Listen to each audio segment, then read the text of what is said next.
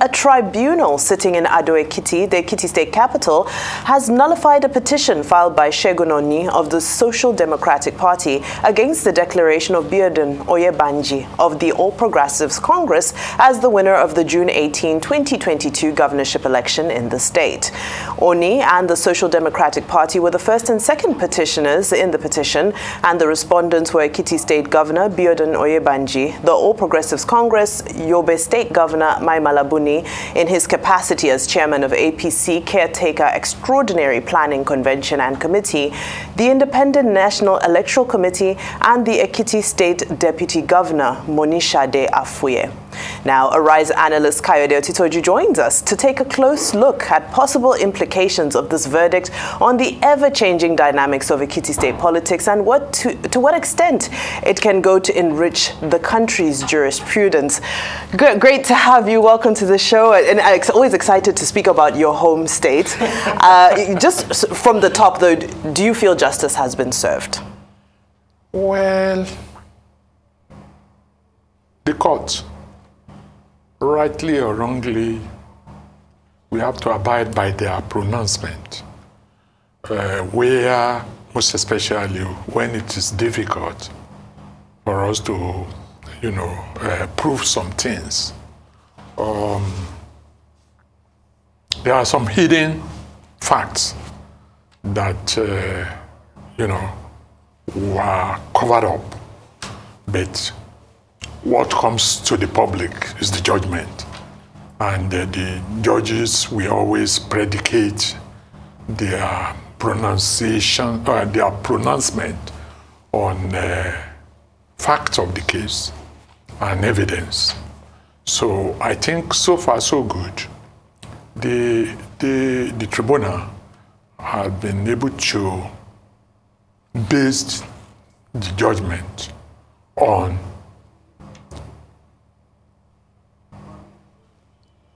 proven, evidence. Like when they said the Deputy Governor Monisha De Afuye did not have, school cert, or the school certificate was forged. The tribunal said that actually that was not proven, by the appellant. Then area of corruption, they said it was not proven.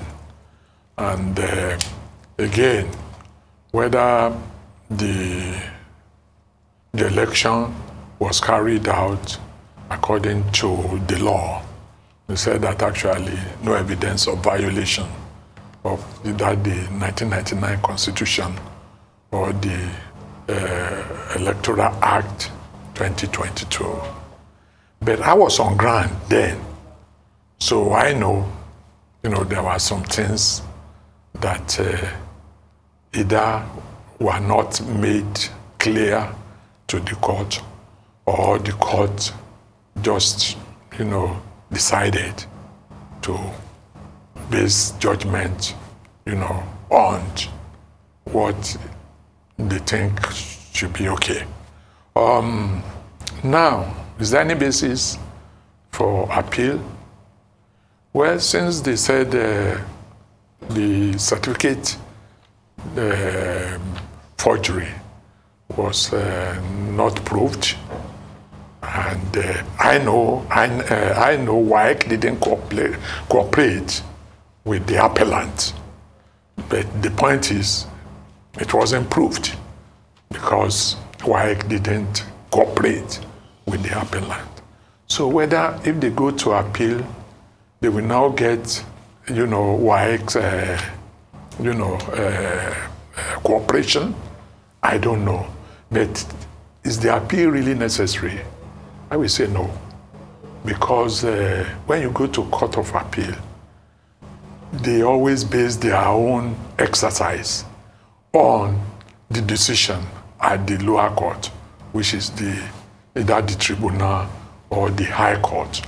And since High Court has made all this pronouncement and they base their pronouncement on, you know, dogmatic, you know,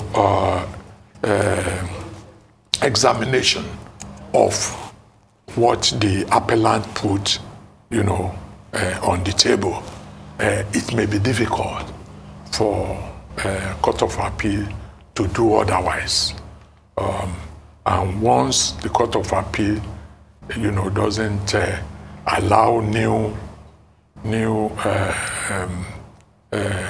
things to be brought, you know, for consideration, okay, then when you get to Supreme Court, it will still be the same thing. So I would have suggested, as an indigent and a stakeholder, that Engineer Segun should just leave it, and so that we can move forward. My experience with the courts is such that at times what is right is not what is gotten from the court. And you should just know that actually until our judiciary is well developed, and when our judiciary will be unpredictable, it's then that we can say we want to follow things to logical condition. But right now, our judiciary, to some extent, is predictable. If you are against government, you are doing something against government, and you are an individual, or you don't have deep pocket, just know the judgment will be predictable. Okay? But in developed countries and whatever, even in what happened in Kenya. In Kenya. Yeah. We know that actually, until the pronouncement was was unpredictable. So it's when we rise to that level where when you go to court in the day of judgment and you can't say, oh, this is where it will go, then that means we have developed. So I would say, let's rally around, all of us. Anybody that is offended along the process, like I know during the process of this election, I've offended so many people. I personally, like I offended John Kayode, the governor of Ekiti, you know, either on mass media in Ekiti or even here. Let's all of us forget all those things and rally around and make Ekiti a good place. Why? Because if we allow Oyebanji to work and we collaborate with him, this will be the first time that a candidate of the same party will be succeeding the candidate of government or previous, you know, party. Right from 1999, during what's the name? The first governor of Ekiti State, that's the current Minister of Industry, Niyi Adebayo. Okay, he was AD. He was succeeded by Fayose or PDP. Fayose was succeeded by, you know, this will be the first time.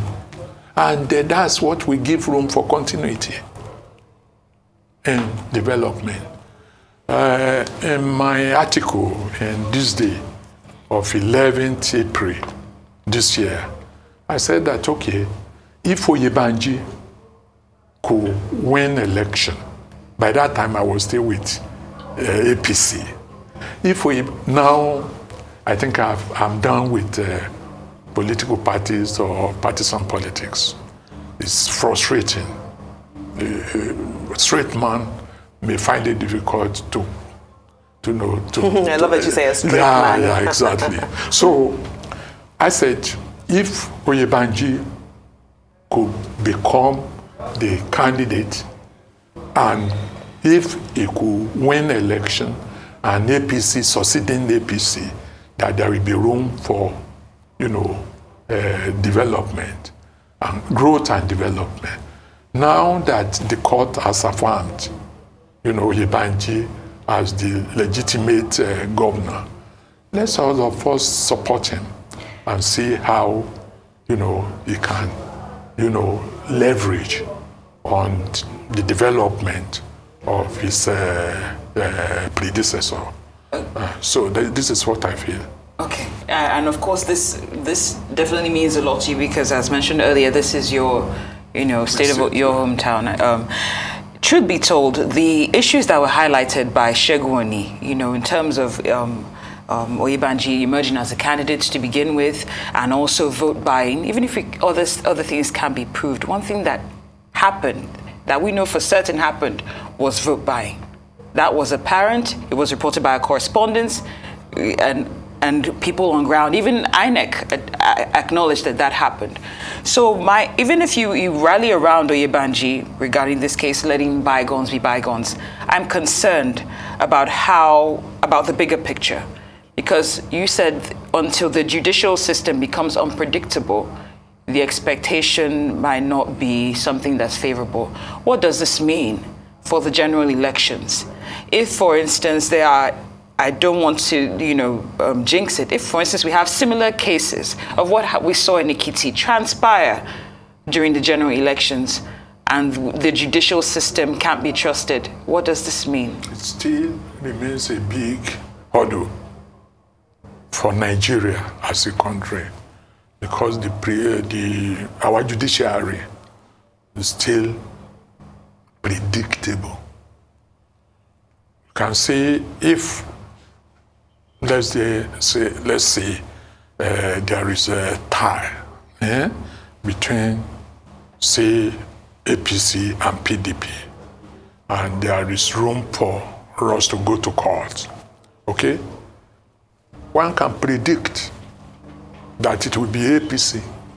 Why? Because they are in government. We shouldn't be. It should be unpredictable. Things should be left to probity and sincerity and fairness. But in Nigeria, it is not so. There was a time I had a case with a Lagos State and a big man, the big man wanted to take my land and add it to his own. So I took him to court and I joined Lagos State, who allocated to both of us. So, but because I joined Lagos State, everybody was thinking, yes,